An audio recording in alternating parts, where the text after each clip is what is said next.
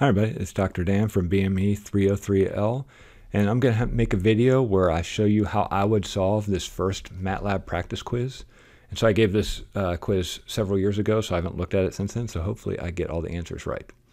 Okay, so what we're going to do is we're going to analyze data from Usain Bolt running his world record 100-meter dash time. It's stored in the CSV file, so we're going to have to download this file. I can just click on it, it'll download. I'll go ahead and look at the file just to show you. In Excel, it's a CSV, so it'll load in Excel. The format is, it has distance in the first column. So this was measured at fixed distances. They measured the time in seconds in the second column. Okay, so I'll go ahead and close that. The trick here is now, when we do it in MATLAB, in order to load the file, we have to, it's just the easiest if you put it into your current working directory, which is my documents MATLAB. So I'm going to go back to my downloads, which is probably where it is. Yeah, and there's Usain Bolt. So I'll copy and paste that to Documents MATLAB. Okay, and so there's my CSV file that I need to run. And so let's go ahead back to the quiz, and we'll take and see what we have to do.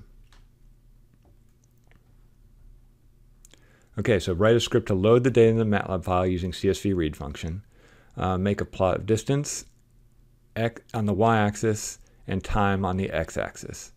Okay, be sure to give the plot a title and axis labels, and then save as a PNG or JPEG so we can upload it. Okay, so let's go to MATLAB. We know we're going to make a script. The instructions told me to make a script. So we want to load the file using the CSV read function. By now, this is MATLAB 2019. The CSV read is sort of deprecated, and so we use read table from now on, but I'll go ahead and use CSV read for this file. So, I can just say data equals CSV read, right, and then the file name.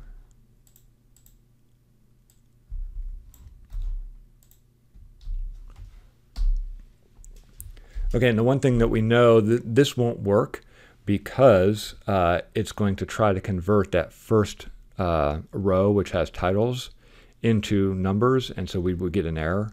We could run this if we want. I'll go ahead and save this as MATLAB. We'll just call it quiz1.m. Okay, so if I run this, right, it tells me something trouble reading numeric field, row number field number 1, right? So we know we have to skip the first row. So the way to do that in CSV read is to give it (1), which means skips number of rows to read. So now I'll save it and run. Okay, and our data is what we expect it to be. It's the distance in the first column and time in the second column. So I don't need to see that anymore. So I put the semicolon at the end, and now I can assign like the individual variables here. So I can say distance equals data, right? And if you remember, if it's row comma columns, we want all rows, so I can just put a colon, and the distance is first column, so I can put (1). Okay, then the time is the second one, right? So it's (2). So it says all rows, second column. So those are our distance and times. Again, I can save. I'm going to run to check things out, right? And over here, I can look at distance. It tells me, okay, so I know that's good. I can look at time. The other thing you could do is type in here. I could type in dist, and it tells us, okay, we have the correct distance. So I know things are working so far. So now the quiz wanted me to plot this.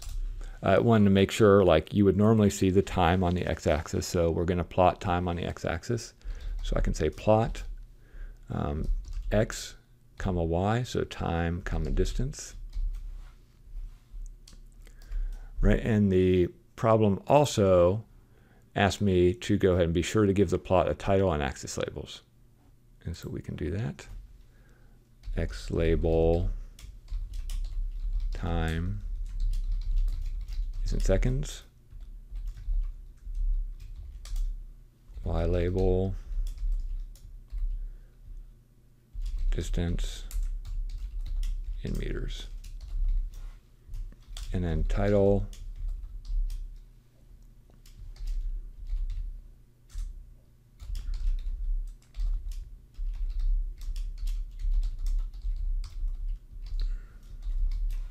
we give it a title.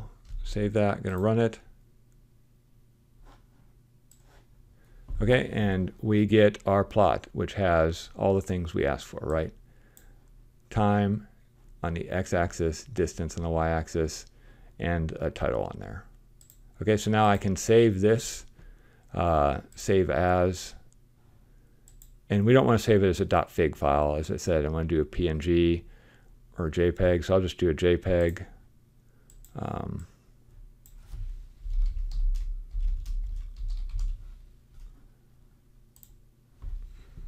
Save that. If you wanted to check if it's any good, right, I can open up this in just my file explorer, look at the picture. Okay, it's there. I'm good. I should submit this now to the quiz.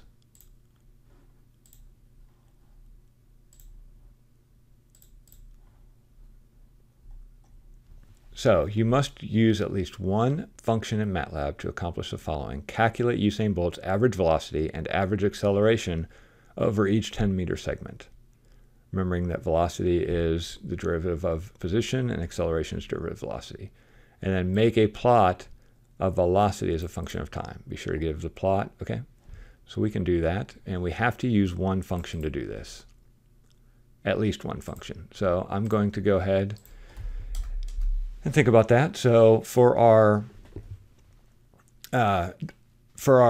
velocity, right, it's just a derivative of distance with respect to time. Then for the acceleration, it's a derivative of velocity with respect to time. So we could actually, it's just a derivative function. So I can just do that as my function. And so that's what I would probably do. So I'm going to say new script, okay, and you guys might or might not remember, but we start with the word function. Then we have outputs equals function name, and then inputs in parentheses is basically that's basically the format of a function. So my function name, I'm just going to call deriv. Inputs, I'm going to have just x and y. And the output is just going to be dy dx. So that's the basic outlay of my function here. So now I need to save this, right? And it's got to be the same name as the function name. So I have it saved as deriv.m, and it's a function. It recognizes it. So we want to calculate the velocity from our time and position. Comments are good in here, so I'm going to add some comments, right?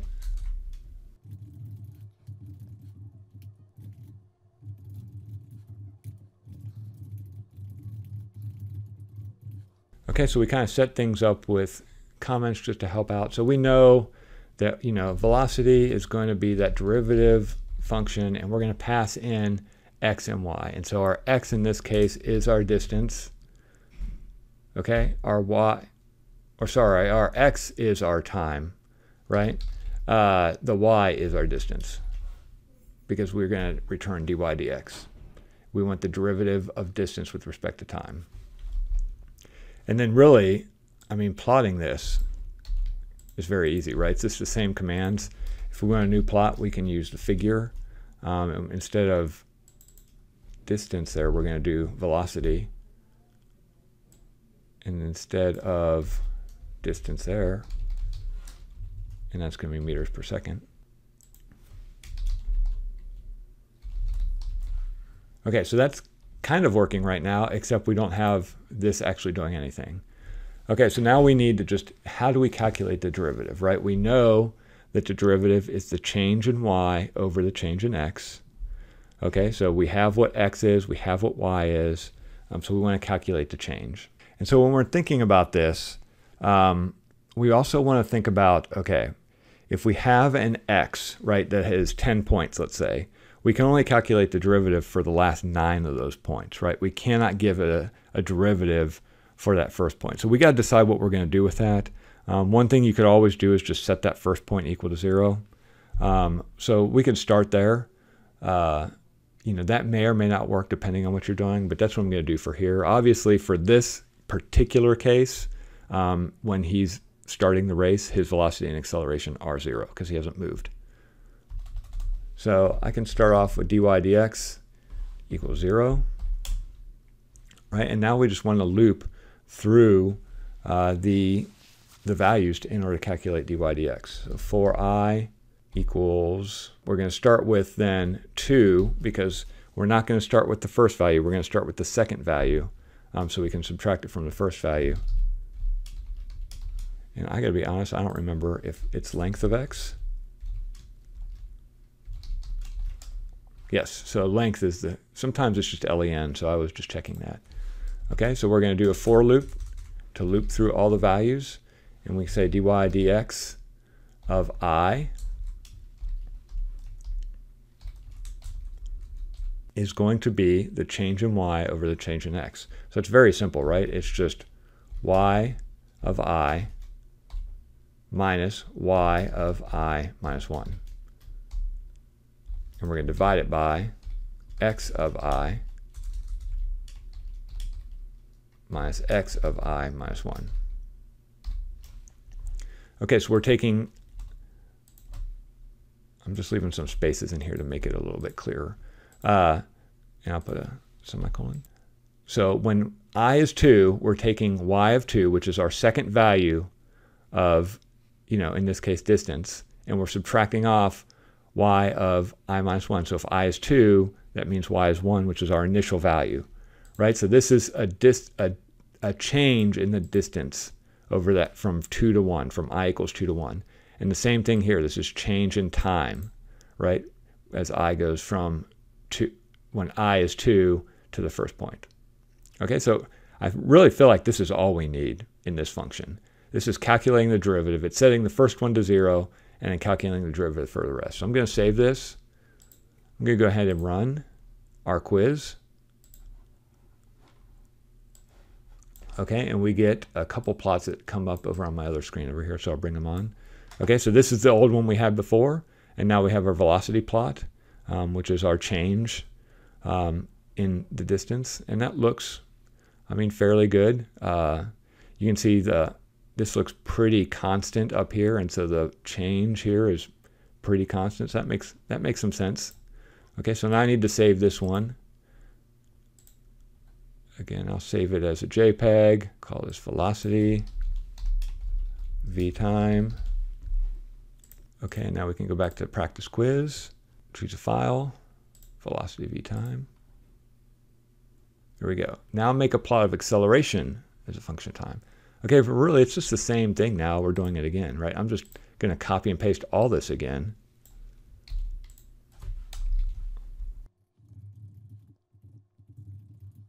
Okay, and so now we're going to make acceleration as derivative of time and the velocity. Okay, and we want to plot time versus acceleration. Again, we're just going to change these labels, meters per second squared. Okay, so I'll save that and run this, and really it should just now produce 3 plots for us.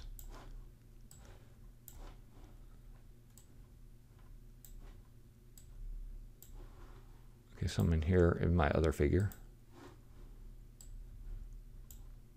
Okay, I may not have closed out before, that's why it's called figure 1. But these are the 3 plots we are produced. Here's position, which we've seen before, velocity, which we've seen before.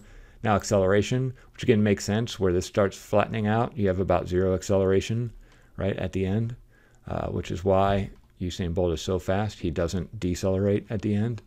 And so that's pretty good. So we're going to file and save this as Excel.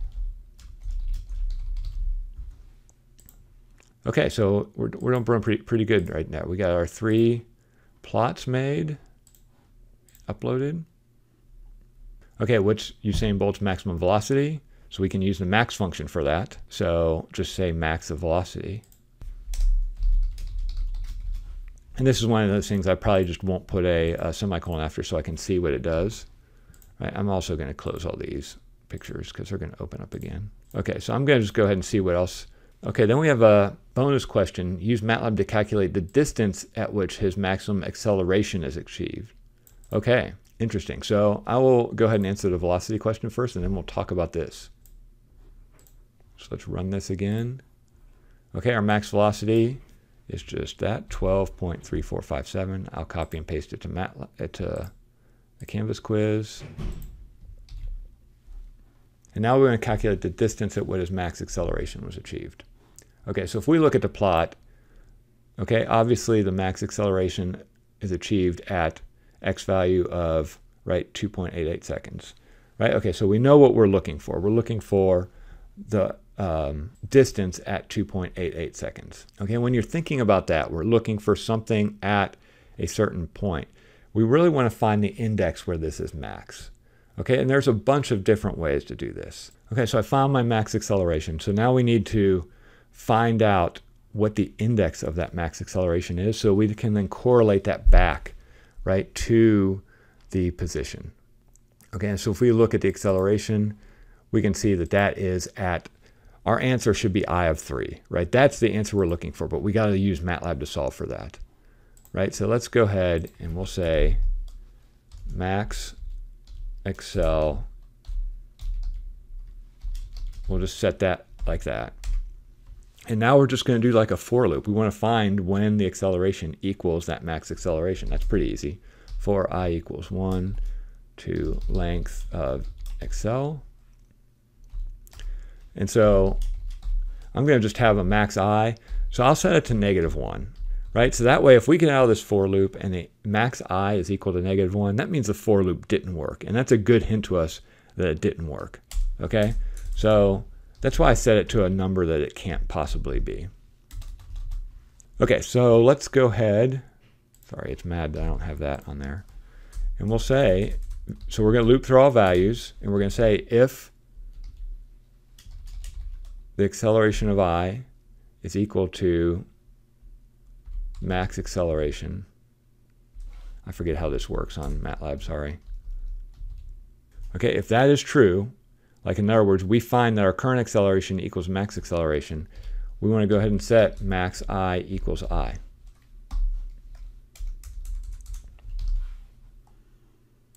Okay, so I'm going to go down here, and just to make sure it works before I do anything else, I'm going to just print out what max I is, right? So let's go ahead and save this, run. Okay, so I forget how to do these sometimes. It's totally fine. So it's like you're trying to assign a variable in an if function. Really, we want to compare for equality, so you have to use a double equal sign. And that, some programming languages are different, so I'm never perfect in this. You just wait till you get the error, then you fix it. But yeah, so I want to compare, does the current acceleration equal max acceleration? So I have to use a double equal sign to do that, because otherwise it thinks I'm trying to set something. So let's go ahead and save that, run. Okay, and so my answer for max velocity is that. Max I is 3, which is what we expected it to be. So that's working very well. So now if I just want to know the distance at the max acceleration, it's very simple. Okay, so I just want to report what the distance of max acceleration is. I run, okay, and I get the answer is 20. Okay, so now I can go back to my MATLAB quiz, calculate the distance, yep, 20. Okay, now it just wants me to upload my MATLAB script and my MATLAB function, so I'm going to go ahead and do that. Quiz 1's my script. Choose a file, derivative is my function. But right now it looks like we're done with the quiz. I'm going to go make sure I got everything done. JPEG file, JPEG file, JPEG file. What says max velocity? Okay, this is the bonus question. And then we got the 2 quiz files. So I'll submit the quiz. Okay, so 5 out of 30. Those aren't graded. I got that one right. Okay, I'm going to get the bonus right. It's correct. And then finally, those aren't graded yet either, but your professor will grade those and give you a perfect score on this quiz. So the reason I did this is just so you can see how I think through the problems, and hopefully that helps you think through problems a little better as you try to solve these type of things using programming or MATLAB.